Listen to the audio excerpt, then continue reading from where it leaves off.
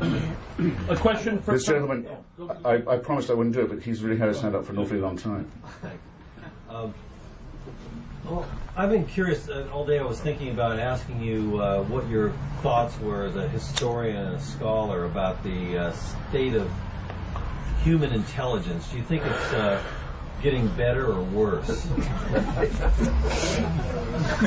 Well, given all your subjects tonight. I mean, I'm hoping for the artificial, because the real is pretty disappointing. I mean, Can you give a praise? just as I have a fetus in my own freezer waiting for the stem cell, I'm holding out for stem cells.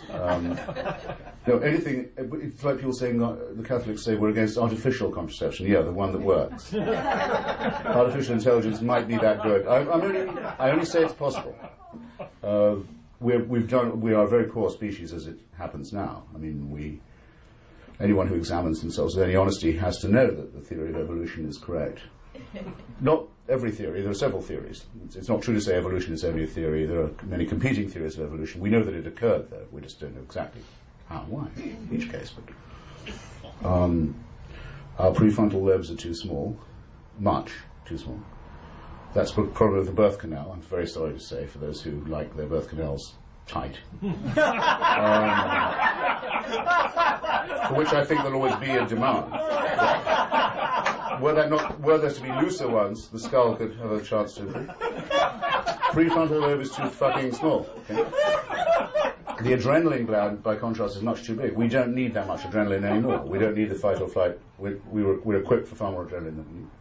The oppositional thumb is a bit of a sort of hand job. It's all very disappointing.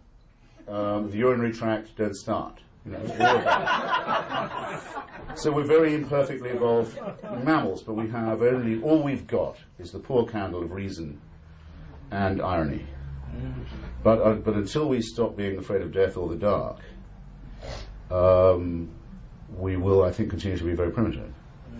And the moments of enlightenment will be very few and very vulnerable. And so we should cherish the ones that we do have and not allow them to be trampled upon by barbarians and Philistines and creeps and pukes and kindred cattle.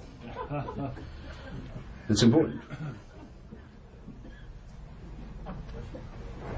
Who's next? I have a question.